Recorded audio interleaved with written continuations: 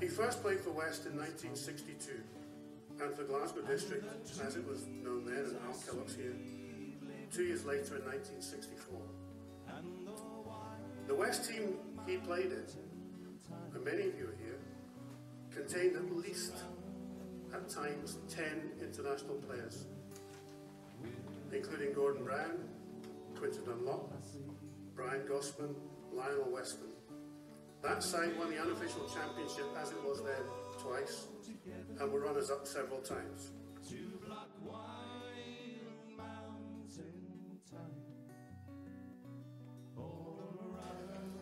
He loved Western Scotland. Sandy Carmichael was Scotland's first rugby player to reach 50 caps, 49 of them consecutively, a world record at the time. 12 seasons in the dark blue jersey between 67 and 78, and those 50 caps then would easily mean 100 today.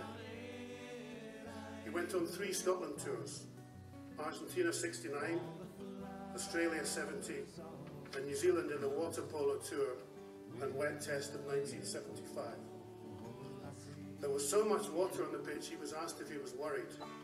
He said, "Yes, I don't swim very well."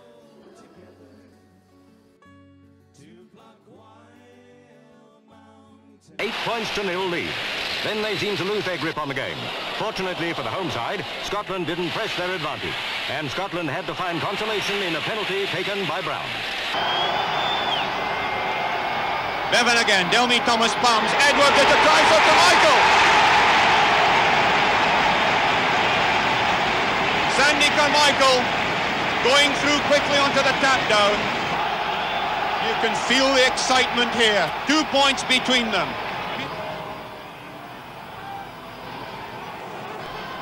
McCart bammed, Patterson to Turner. Turner to frame on the bus, trying to run past Dawes. A beautiful tackle by Dawes. Roger Arneil inside to McEwen. The Scottish flank forwards there quickly. Gordon Brown on halfway. Out to Turner. This is Ray. John Frame. It's a 2-1 so far. Billy Steele trying to come inside Bevan. He's inside the 25. Frame again, 10 yards short. Knocked over by Barry Llewellyn.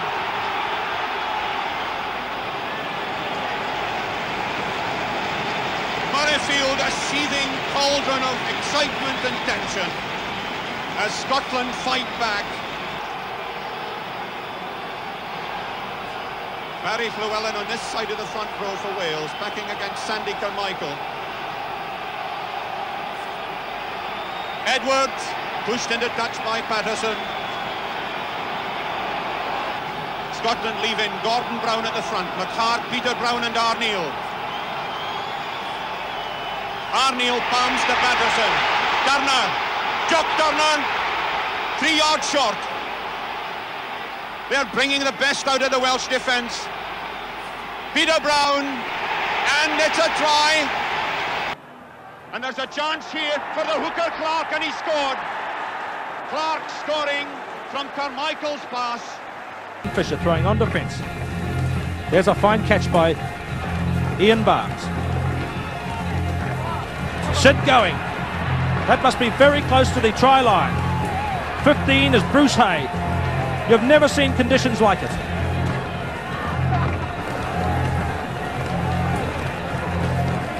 The man who got the... Delmy Thomas palms, Edward with a try for Carmichael.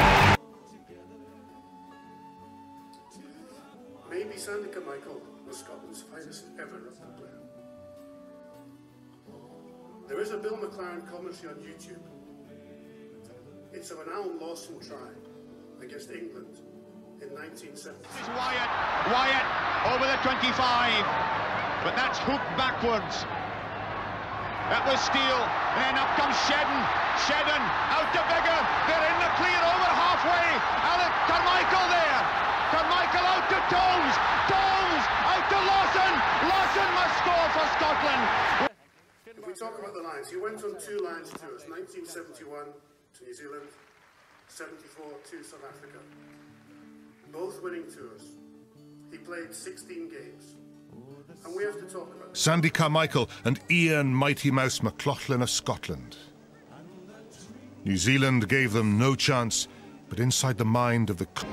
There's McBride, and there's Carmichael got the try. Look at this ball popping out. There's John sliding through. Gibson the try will make it 40 points. Round goes Gibson.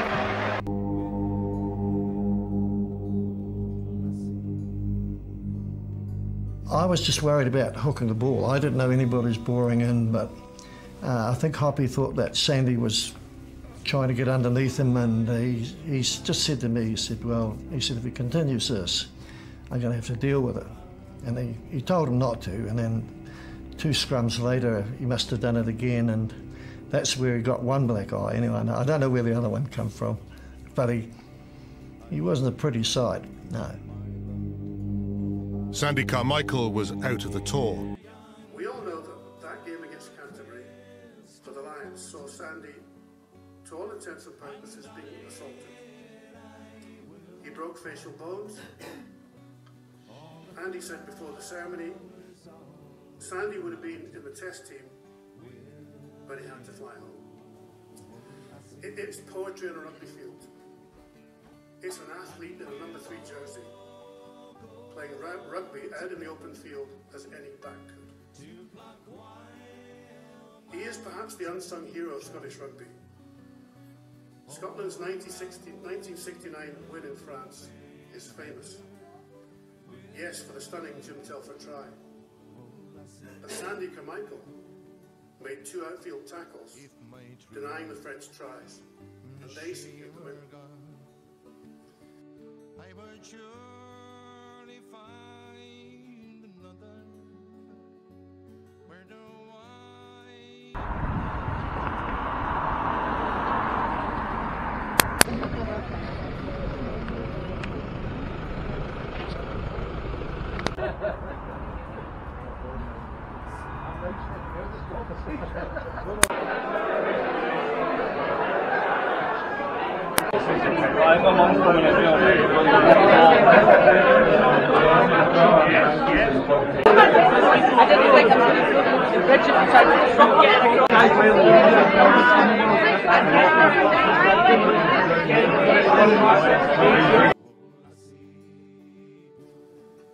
Sandy Carmichael was one of the best rugby men we've ever produced, and one of the best players ever to pull on a blue jersey. And you know what? Maybe, and we didn't know it at the time, maybe the very best.